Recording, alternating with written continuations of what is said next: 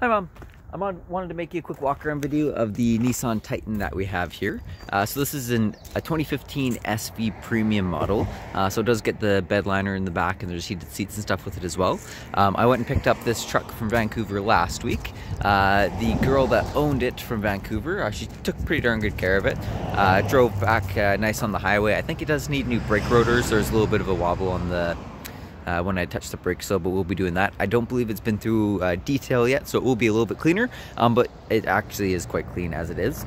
There's a scuff on the front bumper here, and it's just a plastic bumper, so it's not going to rust or anything. It does have the larger tow mirrors on it as well, so not that you'll have a trailer to tow anymore, but they do extend out if you were to do any towing like that, and then they get the convex mirror along the bottom there as well. This one, it's a 5-passenger, so it doesn't have the bench seat in the middle because it's one of the higher up trim levels. So it does get that full center console, gear shifters right in the middle there, and there is armrests that come down off the chairs as well.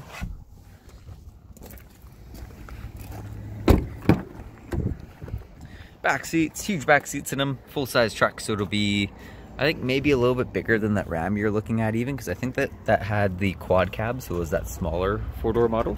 I could be wrong about that though, could have been the full 4-door model.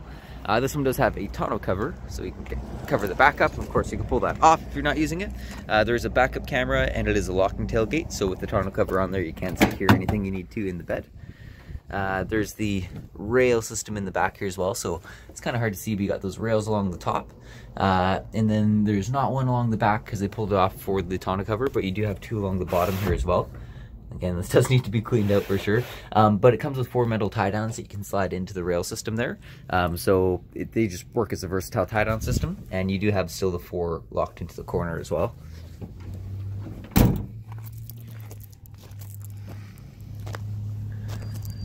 The rest of it's in pretty good condition. This is the one dent along the side, and I think I saw a dent on the hood as well. I'll actually show you that before I go into the driver's side real quick. I'm not sure if I pointed that out before. Couple good scratches on the hood. Hopefully you can see those okay on the camera. And then there's one dent right, this is what I saw earlier, right about there. Not sure if you can see that very well. Alright, then going into the inside, it does have power locks, windows, and mirrors. All the controls for that are on the door. Power driver's seat with lumbar control on the back here. There is a pedal adjuster for the brake pedals, so you can actually move that further up or closer back. There's a sonar system along with the backup camera, so that just beeps as you're backing up and getting close to objects. I'll start it up real quick.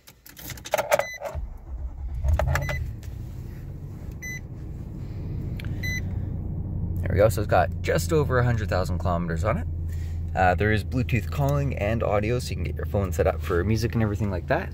Got the screen up in the center here. Bluetooth audio right there.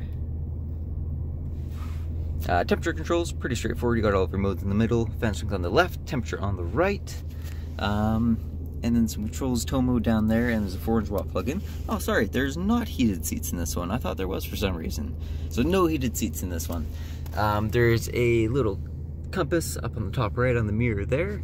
There is a power sliding rear window. It's a huge one.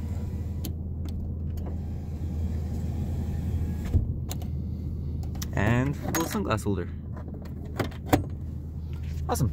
So let me know if there's anything specific in this car that you want to see. Haley was doing numbers for us this morning here, so I should be able to give you a call with all those. Let me know if there's a good time that I can give you a call, because I'm sure you're probably working today. But I hope you enjoyed the video. I look forward to talking to you. Goodbye.